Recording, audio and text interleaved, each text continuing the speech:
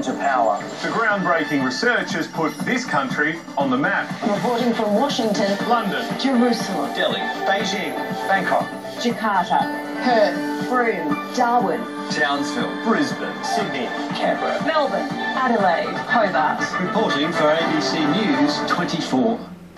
Today, Parliament rises for 2016 with the government getting its backpacker tax legislation through the Senate at the 11th hour.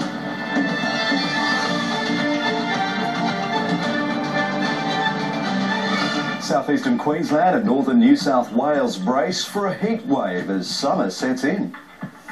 A government report submitted to the United Nations on what's being done to save the Great Barrier Reef.